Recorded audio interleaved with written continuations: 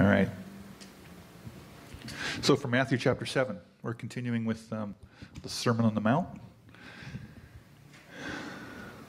Chapter 7, starting verse 7. Ask and it will be given to you. Seek and you will find. Knock and the door will be open to you. For everyone who asks receives, the one who seeks finds, and to the one who knocks the door will be opened. Which of you, if your son asks for bread, will give him a stone? Or if he asks for a fish, will give him a snake? If you then, though you are evil, know how to give good gifts to your children, how much more will your Father in heaven give good gifts to those who ask him? So in everything, do to others what you would have them do for you.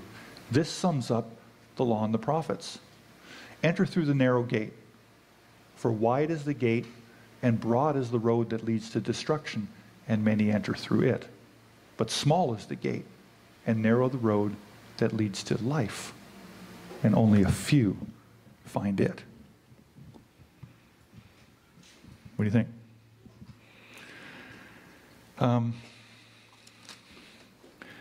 We're getting towards the end of the Sermon on the Mount, and I have been struck by how personal Jesus seems to get towards the end of this amazing sermon that he delivers.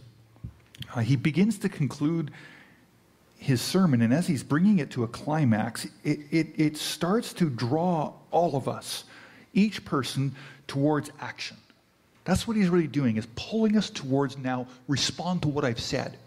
He's pulling us towards action. And frankly, he's pulling us towards decision. Decision. All of this fabulous moral, ethical teaching about life and discipleship, it boils down to each of us personally and individually. That's where it all ends. That's where it lands, sort of in our laps, to make some decisions about this, to take some action upon this. And here in this passage, we see this whole series of these action words, right? Ask, that's an action word. Seek, knock, enter.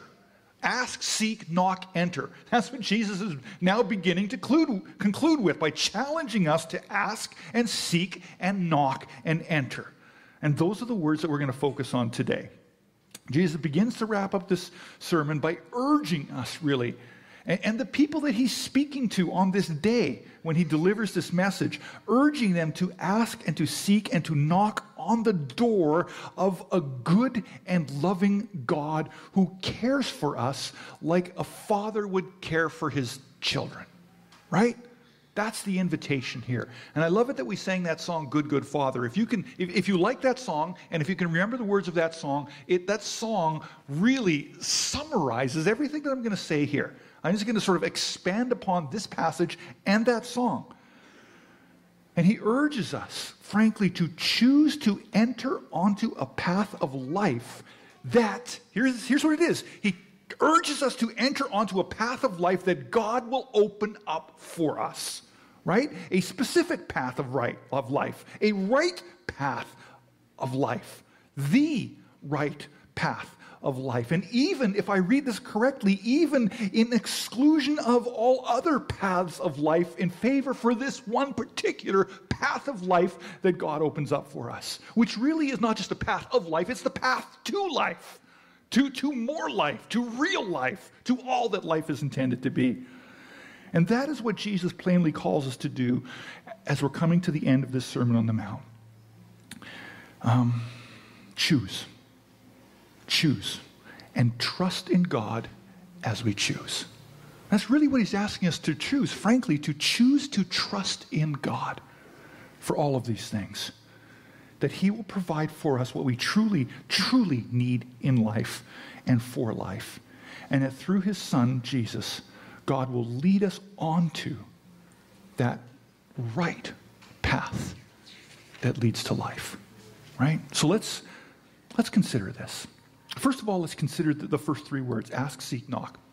They don't conclude with the last word, enter. Okay, so ask, seek, knock. Ask, seek, knock.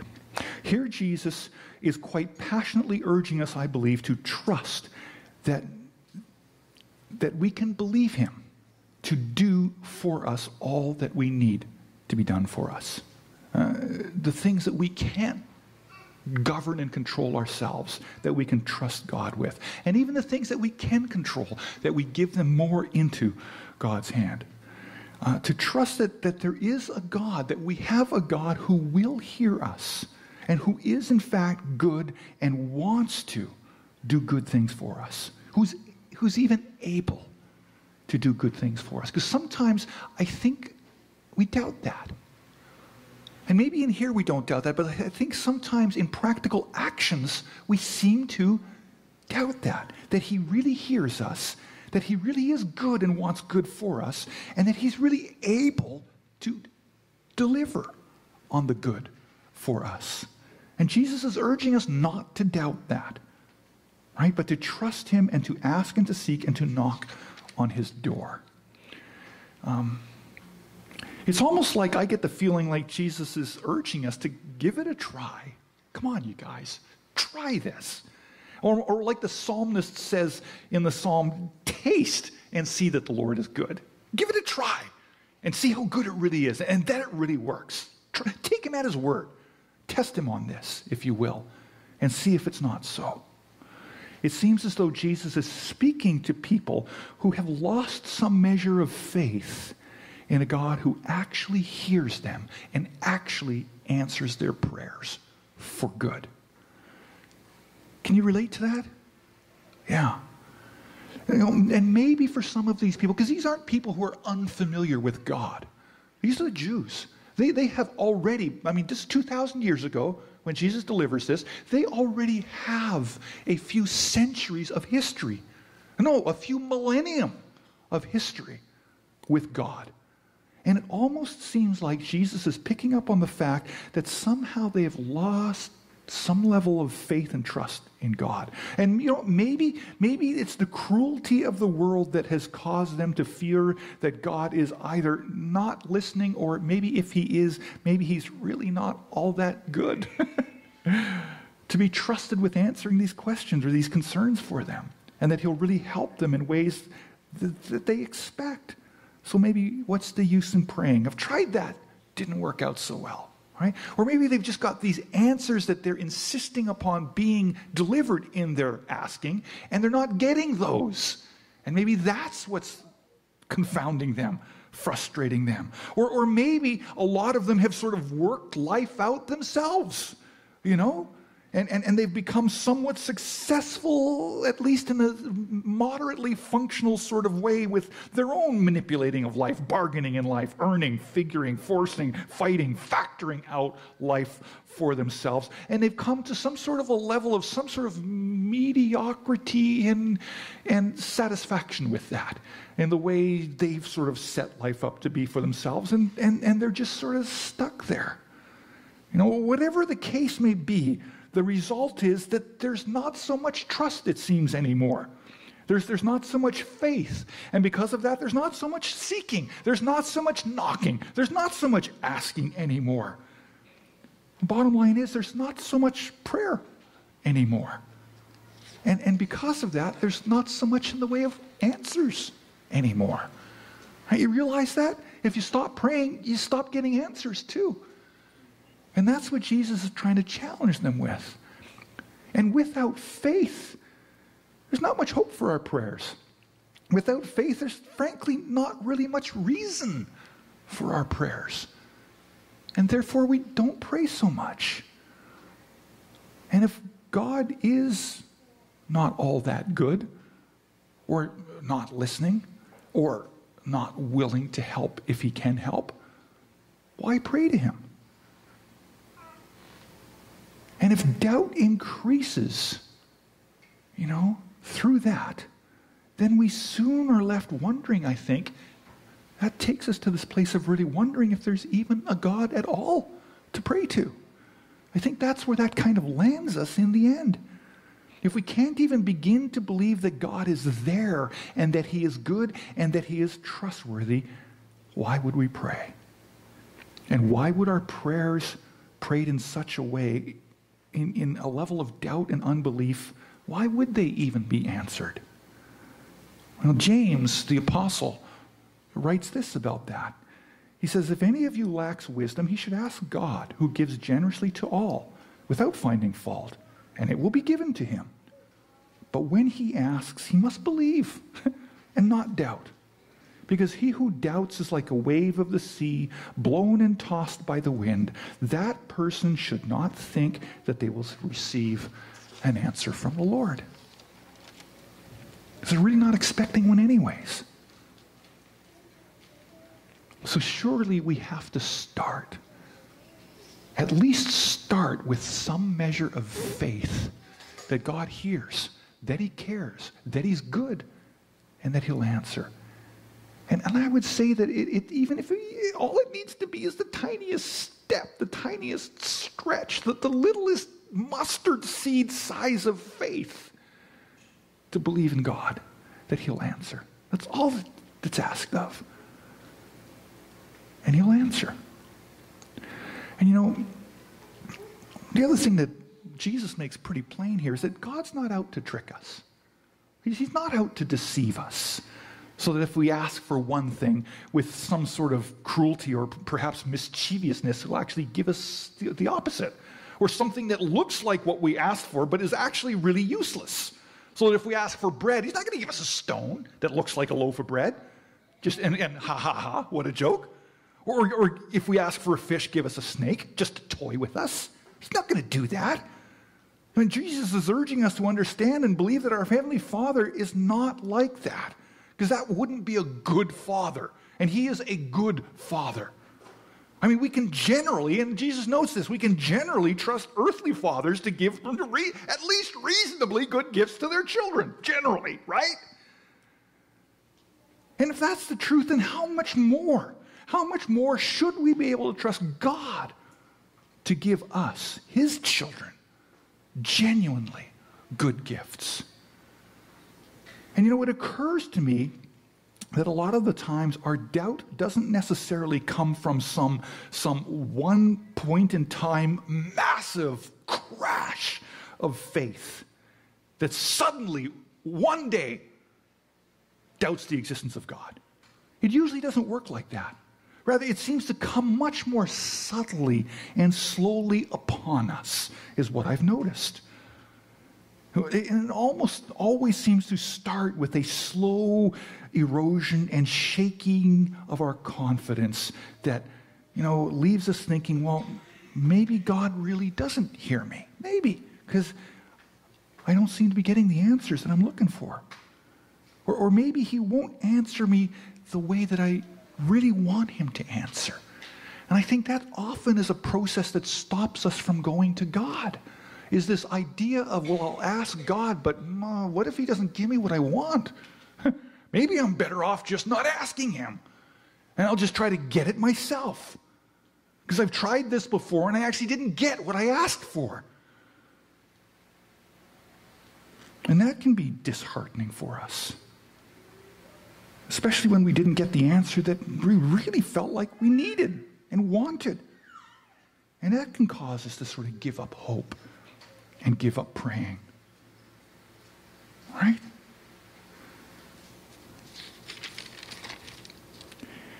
And again, I think even with that scenario there, it really boils down to this issue of trust.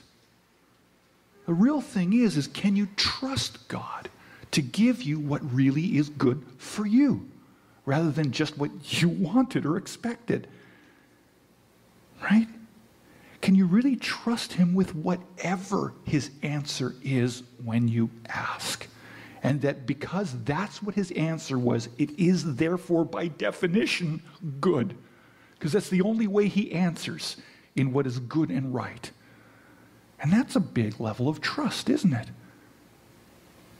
We can't just trust in the answer that we think we need or want.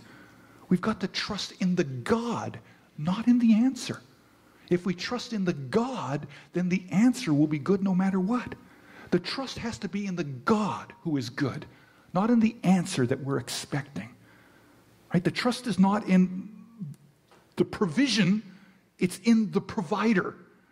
It's not in the gift, it's in the giver. And just this absolute belief that because the giver is good, the gift will be good. Because the provider is good, the provision will be good. no matter what it is. That's what's being asked of us. You know, nowhere really does Jesus say or guarantee that if we ask in faith and trust, we'll get whatever we want according to what we want and according to the desires that we have. That's actually not what we're ever promised. Or that God is somehow at our beck and call for whatever we ask according to our will. That is some sort of a mystical, religious, mysterious magic wand that we can ask, and if we just ask believing enough, we're going to get it, period, no matter what we want. That's silly. Really, it's not like that at all. And in 1 John, the epistle of 1 John, John even addresses exactly this.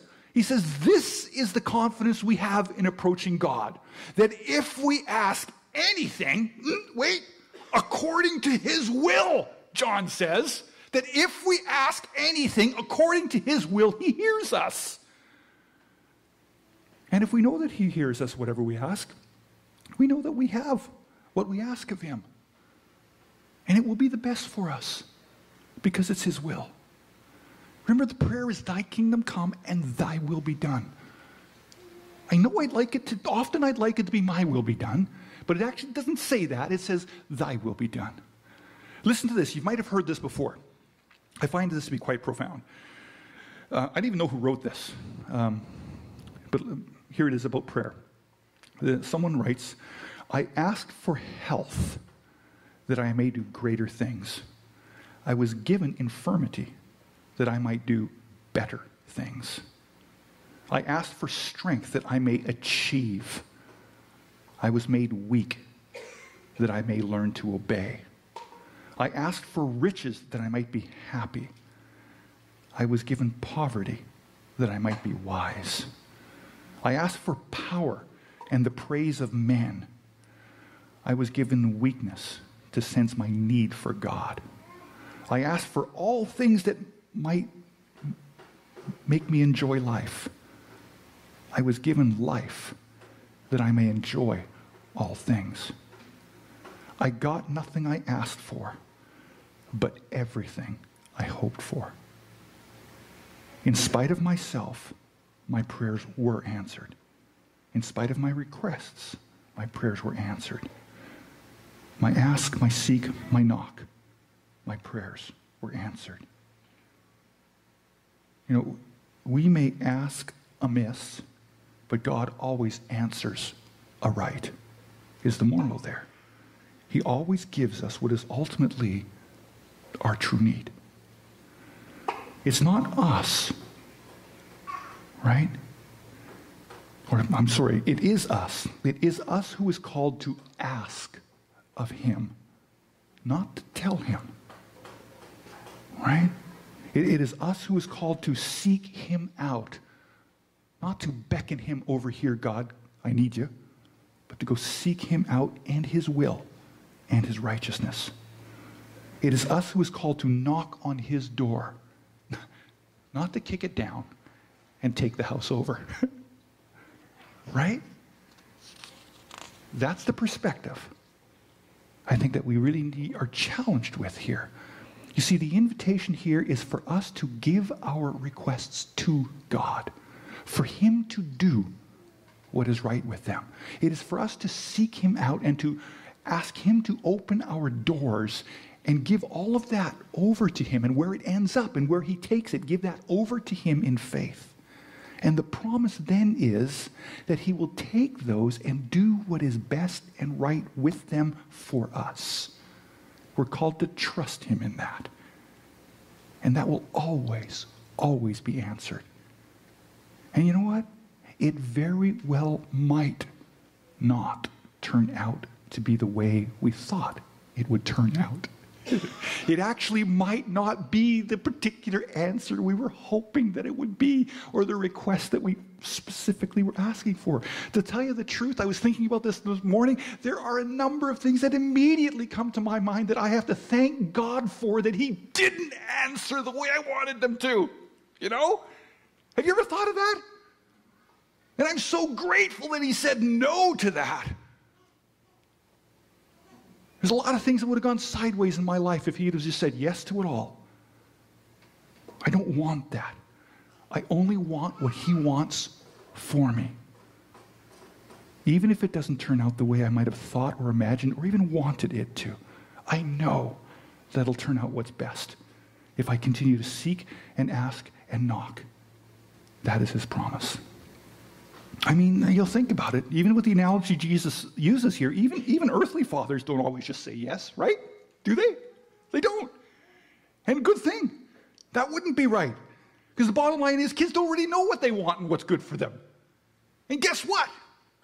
I'm just a kid like that too. I don't always really know what's good and right for me either. And if I just got every ask, I would be going sideways real quick. I want to show you a film clip. Mallory, you can get that ready. Movie I watched a number of years ago. Still think this is the best illustration to help explain this. It is from the movie Bruce Almighty. So if you watch that movie and it was a bit heretical for you, well, it is a bit heretical. But it really makes an amazing point. Exactly. The whole movie is about asking God and getting what you ask or not getting what you ask and what's best for you. And trusting God with that. That's really what the whole movie is about. So Bruce, just quick background if you haven't watched the movie, Bruce doubts in God's goodness and in God's ability to handle his life and to answer the way that Bruce thinks is best for him. So God basically calls Bruce in, and Morgan Freeman plays God, does a great, he's got the right voice for it, right? Bottom line is, he's got the right voice for God. He plays God, and he basically beckons Bruce in and says, okay, Bruce, you think you can do better than I can? Go at it. Go at it. You be God for a while and see how well you do with all of this. And the really interesting thing about this is actually what God does for us. He really says that to all of us. Do you realize that? If you don't want God to be God in your life, God says, fine, you do it. That's called free will. We all have that right to take that path and to forge our own way and to do it all ourselves. Now, Bruce is just given this quite overtly by God, and here's the twist on it. Here's the interesting thing, is that Bruce is actually given the ability and some of the powers of God to do this for all other people around too. You get to now, Bruce, choose not and answer prayers not only for your own life, but for everybody else too. And let's see how it goes. Let's see how you do with all of this. And of course, it goes sideways really quick. One of the funny things is that Bruce he gets these thousands of prayer requests coming to him, and he doesn't know what to do with them. So he finally says, I'll just answer yes to everything. Everybody gets a yes. And he just responds to all of these prayer requests with yes. Thousands of them. And it's like the next day, like 40,000 people win the lottery. All of them. And they split, they get like $17 each. And on it goes. And just imagine what it would be like if everybody got exactly what they asked for in their prayers. And in his own life too. And it just starts getting nuts. So one of the amazing scenes was there's this boy who's being bullied. And he has to climb a rope in gym class, and all the other kids are just like teasing him because he's a little overweight and he can't do this. And he goes, and the boy prays, oh, God, help me. And Bruce says, okay, done. And the boy gets this supernatural powers that he can climb the rope like hand over hand faster than everybody else. And all his friends are stunned and blown away by this. And in another scene, there's this destitute lady who is just broke. And she's in the grocery store and she utters, oh, God, help me. And Bruce goes, okay, done. And he causes her to slip and fall, and there's a lawyer right there to watch her slip and fall, who then, of course, sues the supermarket, and now she's got tons of money. Problem's all solved, right? But take a look at this. This is what happens. Do we have sound? How can we get sound?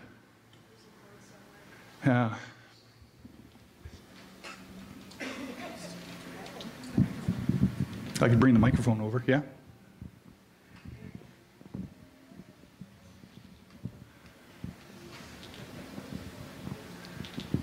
Is it easier to just bring a microphone over, Trevor, or can we plug it in real quick?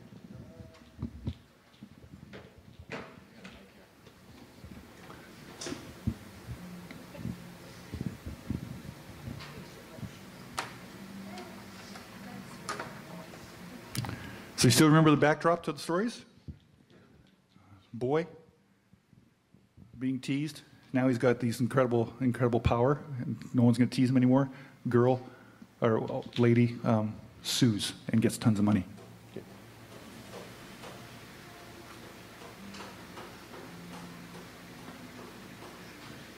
No matter how filthy something gets, you can always clean it right up. There were so many. I just gave them all what they wanted. Yeah. Since when does anyone have a clue about what they want? You remember Filbert? Yeah, Filbert. What's gotten into him? Brilliant young man. He was going to be a great poet. The soul of his work would have been built around his childhood pain. Now he's headed for a career as a professional wrestler. He will eventually test positive for steroids and end up managing a muffler shop. Well, that's a disappointment. He got what he prayed for. Esther Maha. I love Esther. Esther was bankrupt. She was going to have to eat her pride and call her sister. That would have gotten the two of them together again. Instead, she bought a condo in South Florida. Oh, there are going to be a lot of these. Just one more. Hey, that's Lance Armstrong. He won the Tour de France. He's won it 4 or 5 times in a row. Overcame a lot to do it, too. I didn't. No. Well, that was me and him. You see, Bruce, triumph is born out of struggle. Faith is the alchemist. If you want to paint pictures like this, you have to use some dark colors. So do I do. Parting your soup is not a miracle, Bruce. It's a magic trick.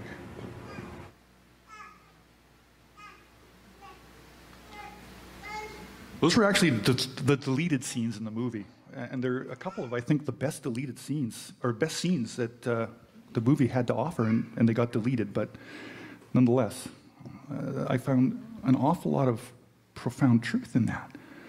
And I love that line that to paint beautiful pictures in this world, with all of the brokenness and fality and sin in this world, to paint a beautiful picture with this material, you've got to use some dark colors. And it's true. And here's the truth, that really only God can be trusted with that kind of a paintbrush. You know? Not me. Man, not me. But God, yeah. So yes, ask and seek and knock, and yes, believe, and yes, trust. Oh man, you've got to trust.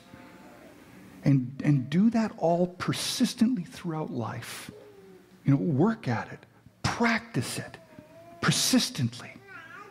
Give your prayers and your requests to God, and you can be sure, you can be absolutely sure, positive sure, that He will answer you.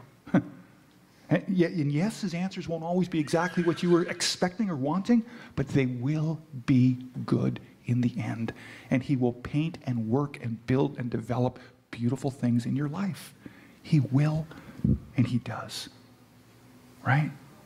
All through life He will, and He does. He will open doors to life and purpose.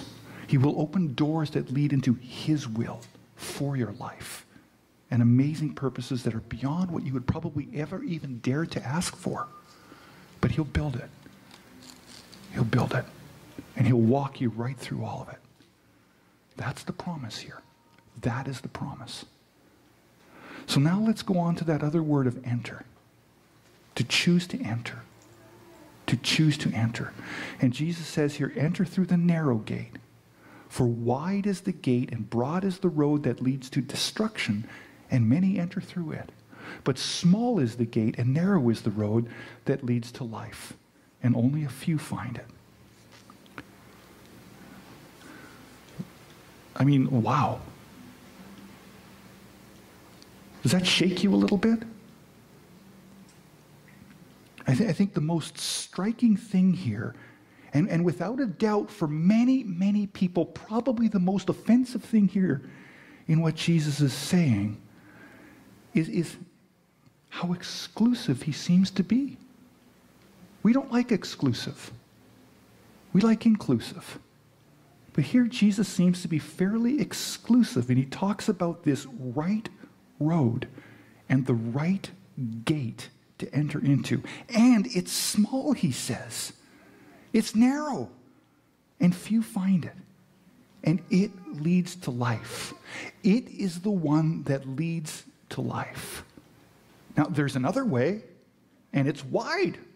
It's broad, and many are on it. Many. And it leads to destruction. Does that offend you? It can be pretty offensive in our culture, though, can't it? It can be hard to hear, especially for us broad-minded, inclusive, all-accepting people that we've become.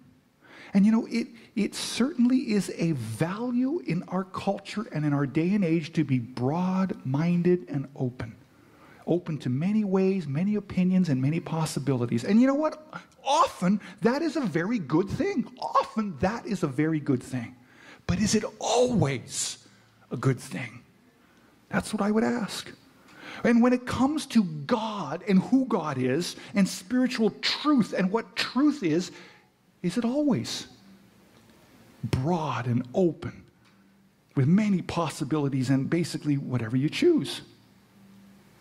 And more and more and more, our society, we people, we want the path to God and to salvation and whatever we think salvation is, we want it with few boundaries, right? And many broad and tolerant and permissive and wide paths. And we want those to lead to God. In fact, more than anything else today, our society, our world, and maybe even we, here's what I think it boils down to, is we want to be able to define the way ourselves.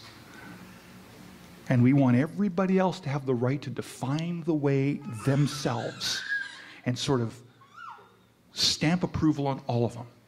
If that's what you want, then great.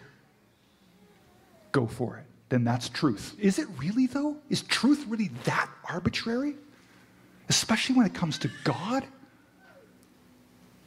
I'm not convinced.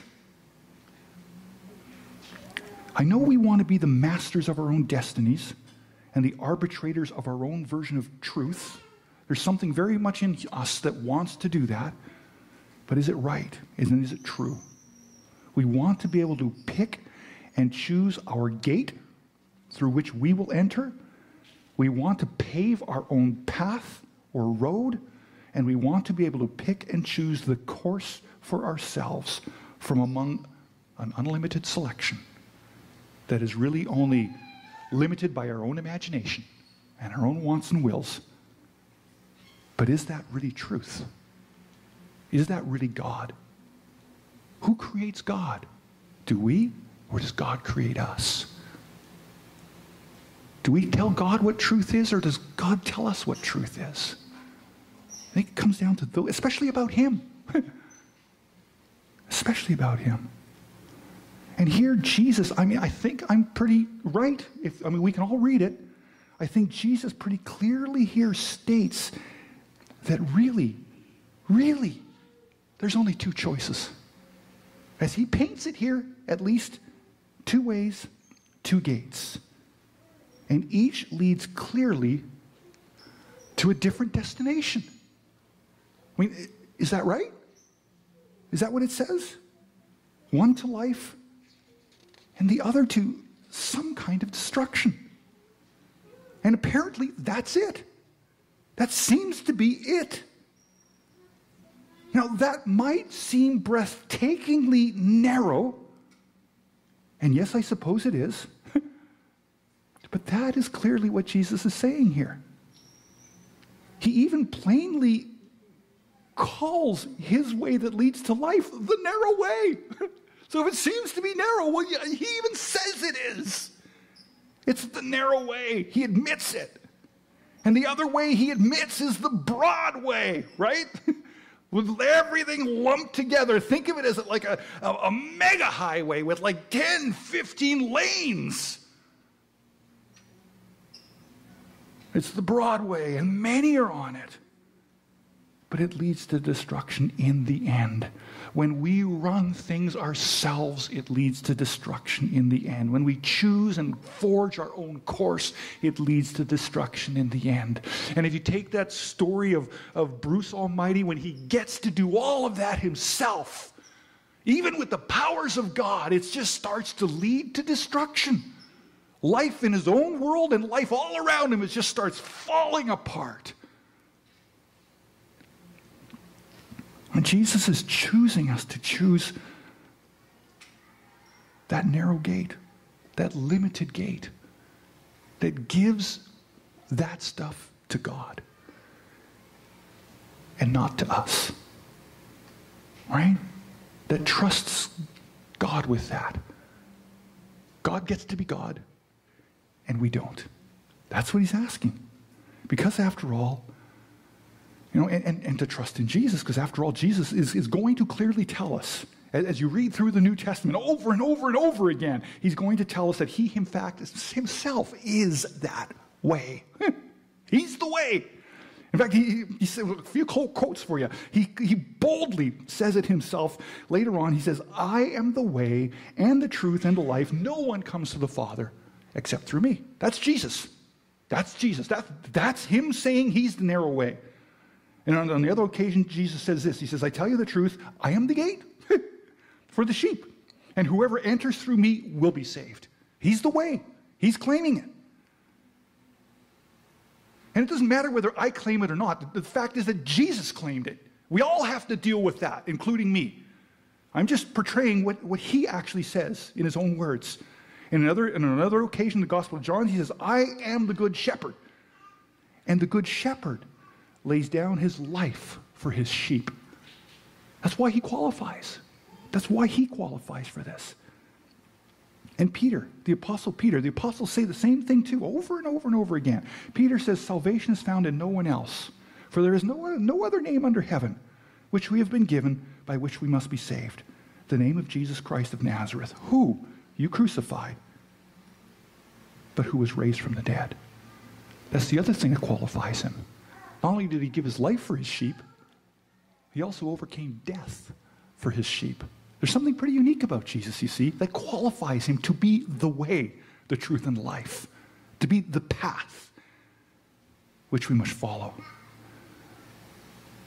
And the bottom line is that if you're going to actually read the New Testament, you cannot escape the fact that Jesus and the New Testament claim, shockingly exclusively perhaps, that Jesus is that right and narrow gate and path that leads to life in God. There's no doubt that Jesus understood himself to be that narrow way, and that is what we are being called to choose him, to choose Jesus. And choosing Jesus is choosing life.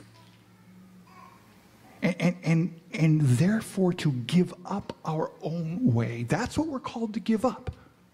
Our own way. Our own path. Our own life. Our own understanding of how it should all work and what ultimate truth is. He says, lay that down and choose me instead. You see, that is for God to say. I can't say those things. He can. That's for him. That's a God thing to say. Only God can say stuff like that. And he says it. And here's the truth that I've realized throughout my 55 years of life is that I'm not God. Whew, surprise, eh? I'm not God. I have no right to make those kinds of decisions. I just try to trust him with them. And I know that if I hold on to my own ways, my own path, my own salvation, my own right to choose my own way, I'm playing God. And I'm not God. And interestingly enough, God does give us the freedom to choose to do that. But he urges us not to. And instead to give that role back to him and go his way. So, really in the end, what's at stake here is our very lives. That's ultimately what's at stake here. It is a matter of surrendering.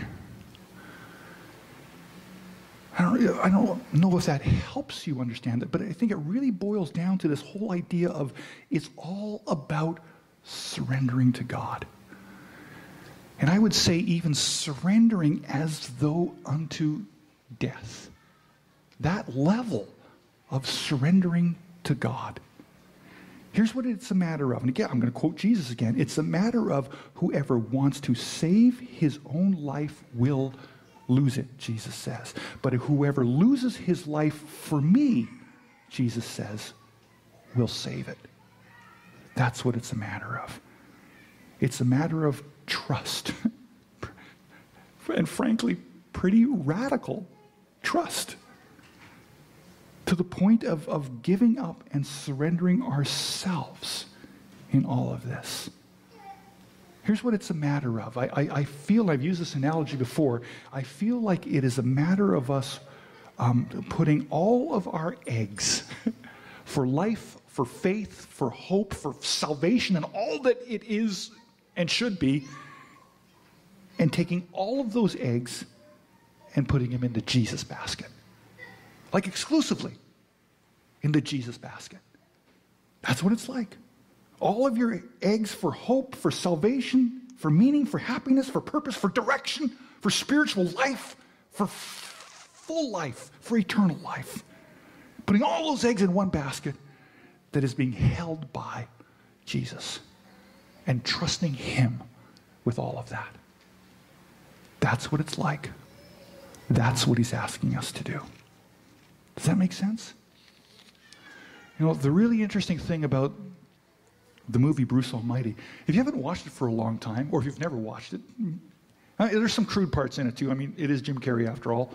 But if you can put up with that, watch it this week. Because the way the movie ends is shockingly surprising and profound to me. In the end, after Bruce gets to be God and just runs his own life amok and runs everybody else's life amok and runs this girlfriend of his, Grace, interestingly enough, her name is Grace, runs her life amok. He finally, in a rainstorm, gives up. And he's standing on this road with pouring rain and his life in shambles. And he says, "Okay, God, I give up." And exactly at that moment, he's hit by a truck. And it's like he dies. And to me, it is just like, I don't know if the movie makers intended this, but it's like the most profound illustration of what we've got to do. We've got to die. We've got to die. You want to know what your role in your salvation is? It's die. Just drop down dead and just let God resurrect you. Let him do everything else. Your job is just to surrender as though unto death. He gets hit by this truck, he's pulled up into heaven, and he's standing before Morgan Freeman again. God. And it's like, well, now what? And Morgan Freeman says, how about you try praying now? And he tries this little weak attempt at a prayer. And God says, well, that's a good prayer if you're wanting to be Miss America or something. Because he prays for peace in the world and good things to happen to everybody. He goes, pray a real prayer. He says, what do you care about? Who do you care about? And he says, grace. And he starts praying for grace. And he actually prays that grace would not be his anymore. He gives her up. And he says, I pray for grace that she would have everything that she really needs. That she would have someone who really loves her and cares for her. Who really takes care of her. And he basically gives the most precious thing and most desired thing in his life away. And it's actually quite a beautiful prayer. And then Morgan Freeman says, Now that was a prayer.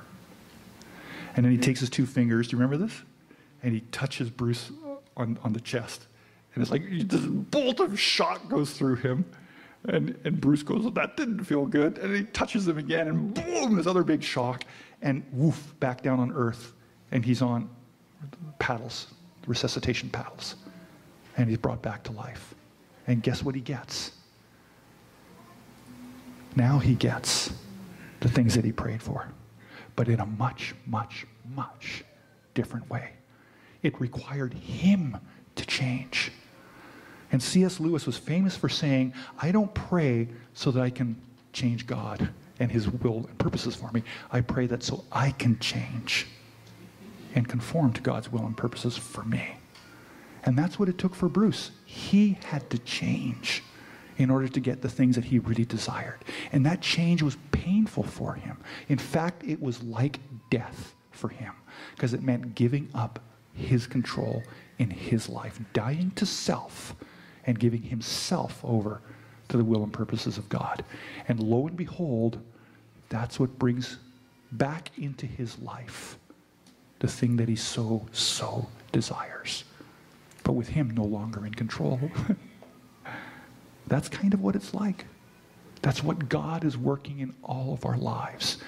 And I think it is so often going to be in such surprising and unexpected, and yes, even sometimes painful ways. And God takes the pain of our world and he weaves it into our lives in ways that actually end up becoming beautiful and strength for us because of the way he works them and works them in our lives. He redeems them is what he's doing. That's what he's doing. He redeems even the broken and painful things in our lives. And one of my favorite stories is J.R. Tolkien's The Silmarillion. If you've not read The Silmarillion, you've got a treat in front of you if you read that. The first 50 pages of the book is about the creation of the earth. And it follows a lot of the Genesis story. But in one point, at sort of around the fall of the earth, what happens is some of the angels, the sub-beings in Tolkien's world, they want to be like God and create like God does. And God is creating everything through music and song. Music and song. I mean, Genesis says it's the word of God that created, but then Tolkien sort of takes it a step further, and it's like the song and the singing, the voice, the music of God that creates. And these fallen angels, they want to create their own world too, and they start singing, and instead of a beautiful melody, it's like this cacophony of broken, terrible sound. And it's wrecking things, and it's creating not good things, but broken things, bad things. And as God sort of sees this, he doesn't just destroy everything at that point, or even the broken things that are being created. He actually comes and he overwhelms them with his sound. And Tolkien talks about how he gathers up all of this cacophony and broken melodies and terrible sound, and he actually uses those to weave them into his own melody. And he builds his own melody to redeem that cacophony and bring it into something that's beautiful. It started out as something broken and ugly, but he just grabs it all and he builds now his own song around it and through it and changes it into something beautiful along with what he's doing. He redeems it is what he does. He redeems it. That's what God is doing in so much of our lives where they're broken, is he's redeeming them.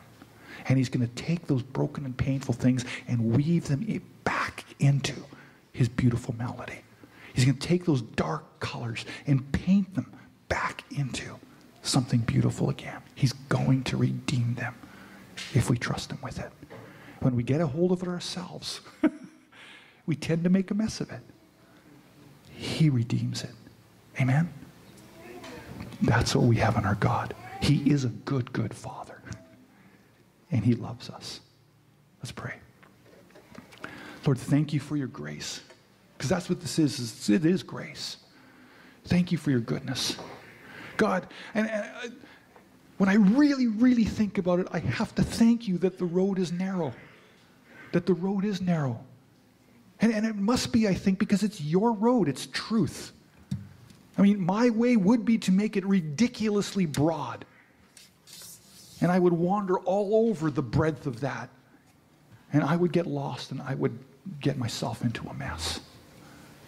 I thank you that you narrow it down to the right way. Because I can follow that. Just follow in your path that you lay out before me. The doors that you open for me. I can do that. I can't figure it out myself, but I can follow you in it.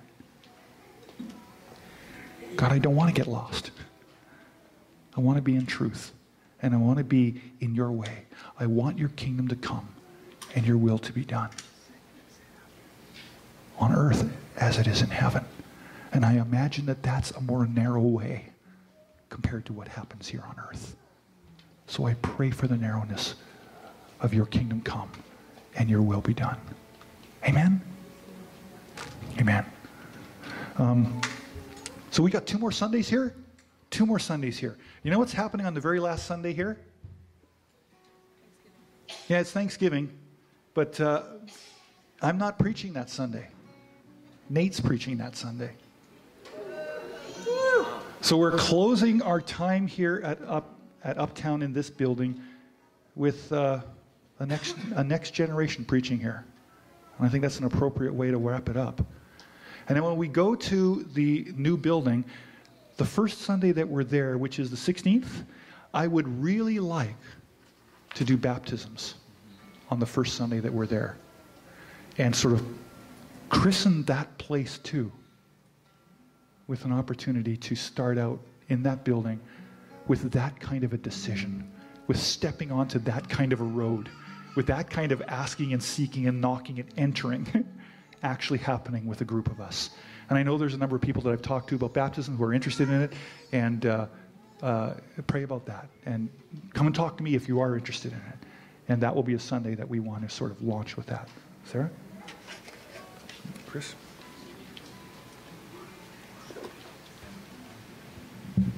Yes, in Acts 22, when Jesus was leaving earth and ascending into heaven, that's actually what he said to us. The disciples asked, well, what are we going to do when you leave?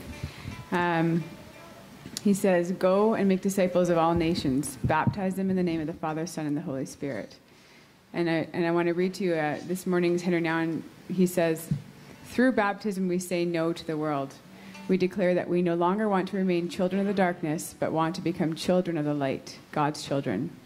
We don't want to escape the world. We want to live in it without belonging to it. This is what baptism enables us to do. So if you're thinking about that, we would love to know and prepare for that. And it's a great way to start off our new chapter. Let's stand together as we close our service.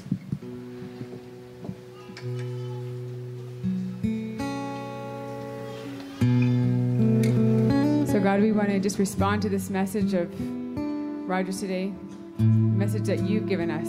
Ask, and we will receive. Seek, and we will find. Knock, and the door will be opened. So God, we come before you now, and we ask that we can truly hear your answer to that call as we seek you. You won't relent until you have it all. My heart is yours. You won't relent until you have it all, Lord. My heart is yours. Set you as a seal upon my heart, as a seal upon my arm. For there is love that is as strong as death, jealousy demanding as the grave, and many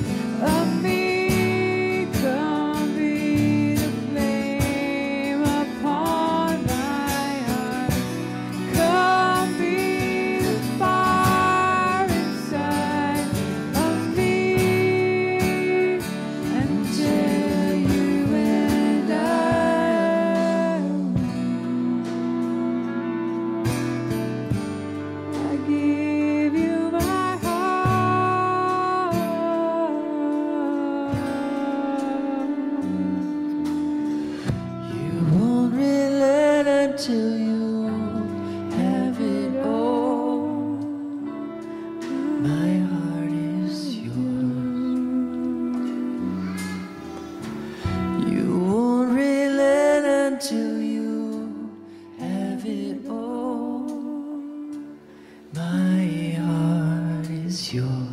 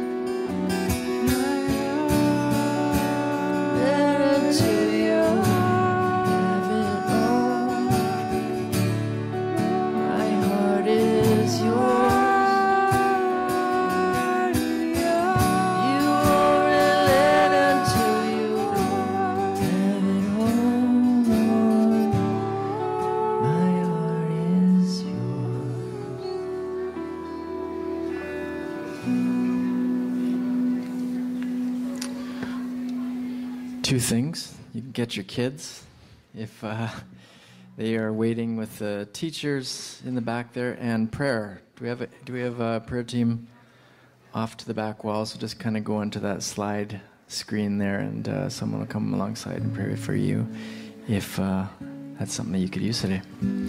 Sing another song, and then we'll prepare for lunch.